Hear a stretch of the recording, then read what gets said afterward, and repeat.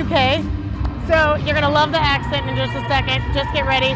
So you've got a TV personality yourself. So I want you to just kind of talk about what you've been through, what life is about for you in the UK. Okay, so in the UK, there was a fitness channel that was on Sky, which is our big fitness channel was called the Active Channel. So for about 10 years, I was a fitness presenter on that, which got like a lot of audience. It was before the days of Instagram, because I'm not that young.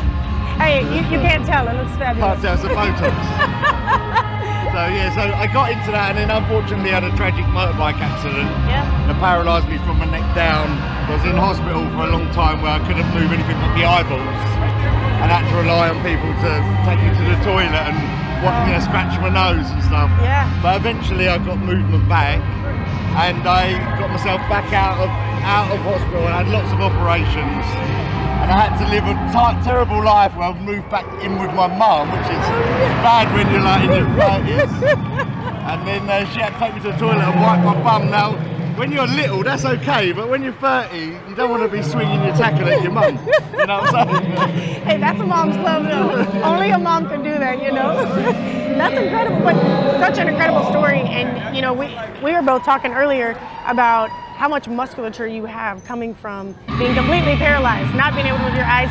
And to me, it just shows your determination, your resiliency in being able to work back from not being able to do anything on your own to being able to now get up on stage in a standard bodybuilding world championship type situation. So talk a little bit too about what you do for a living and why you chose that profession.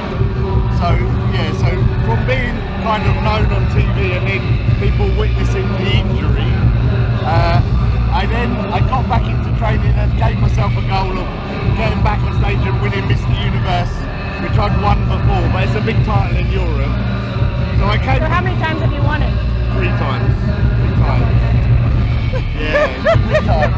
So I come back from that, and people, then social media developed and people saw the story, and a lot of other people were at home, like needing an operation or had an operation or a tragic injury, and they'd almost give up, or in some cases had, and they reached out to me to ask, you know, it's almost like a role model in a way of how did I do it, and I basically started coaching a lot of people in their unfortunate circumstances into getting back into their best life on stage, or just back to work, or out of being reliant on others, and it was like hugely rewarding. But then after about 3 years of getting past that myself, I then broke my own back again. Like, so originally I was paralysed from the neck down. And that was from the motorbike accident? That was from a motorbike accident. I had all my arms and hips replated like the Bionic Man, you know? Yeah. And then about 3 years later I got into strongman. We had a strongman competition, and I broke my back doing a medley of 4 events and was rushed to hospital, and then I was back in hospital again with a broken back, and I had to go through that whole like procedure a second time round. But here I am still. I know, like, and how old? How young? How young? Can Dean? Can we get a little zoom down on these thighs? We got to get a little thigh.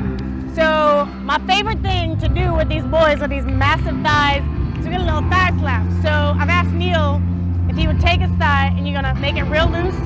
Shake it, no muscle, and then you're going to hit it real hard and flex every muscle in there. I can do that, yeah. Swing! It's got every piece of that. I'm like, 2 broken backs and you got that? That's awesome. That was the hardest thing. Yeah. Is training legs, obviously, with a broken back. Yeah. But little by little, you can achieve a lot of your heads where, you know, you've got a goal and your head's in the right spot. Yeah, you've got an incredible outlook on life, it sounds like, and every person that you've touched in here has talked about how just fun and loving you are, so I think that's an incredible person. Oh, no, you got me wrong. They don't know me at all. I'm like the big old boy with the kind personality. And then real quick, you don't only online coach, you also do a little bit in the aesthetics, you said, as well, too. Yeah, well, I own a shop. It's not really my thing, although it looks like I've had a lot of hair, right? Right here. Yeah. But it's a business investment, really. Okay. But I own a shop, I manage it. But I've just come away from owning 2 gyms. Okay. So I sold them just before the lockdown, just by luck. Yeah. So I got out of that lucky, like God was looking down on me, like, you know, the right time. Saying the prayers. Yeah. Yeah, so I got out of the gym industry after 15 years, which I loved, but it ran its course for me. Yeah. And now I do online coaching because that's a lot more rewarding, like looking after people one-to-one. Yep. Yeah. And, well, you're incredible. I'm so excited to see what happens later today.